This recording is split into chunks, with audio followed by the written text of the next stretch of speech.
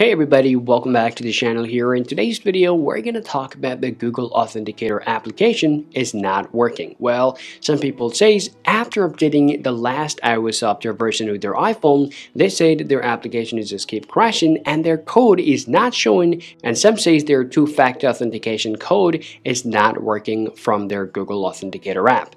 Now, if you have the same problem with your iPhone, don't worry, let me just go ahead and quickly show you how you can solve the problem. Although we don't have no problem on our device here, but we will give you the solution anyways. Now to solve the problem, the first work that we're going to go ahead and tell you to check is the new software update for your Google Authenticator application on your iPhone.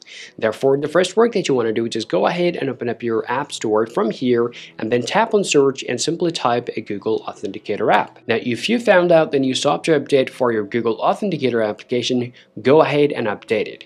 Now, after that, your problem should get solved. However, though, if you found out no update for your Google Authenticator application, then the next work you want to do, just go ahead and open up your setting application on your iPhone, scroll down here, and then tap on General, then go ahead and tap on iPhone Storage. Scroll down and find out your Google Authenticator application from there. Tap on Google Authenticator application, simply tap on Offload App, tap on Offload App, and wait, and go ahead and tap on Reinstall App.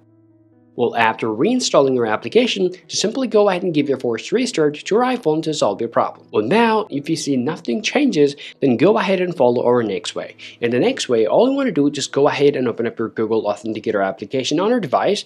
And right after that, go ahead and tap on the three dot here, tap on settings, just go ahead and tap on Google Usage ID, and from there, all you want to do is just go ahead and tap on Reset Google Usage ID from there.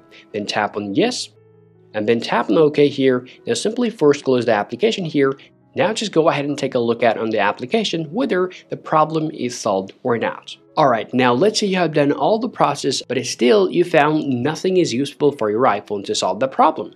If that's so, the next thing that you want to do, just go ahead and open up your Google Authenticator application on your device, tap on the hamburger icon, and tap on Send Feedback. Now you have to explain your problem to Google in order to solve your problem. Well, once you've just written down your problem and when you explained it well, just go ahead and tap on send here, and once your report gets sent to Google, hopefully they will look into the matter and they will solve your problem, and after that, you'll be able to use your Google Authenticator application once again on your iPhone.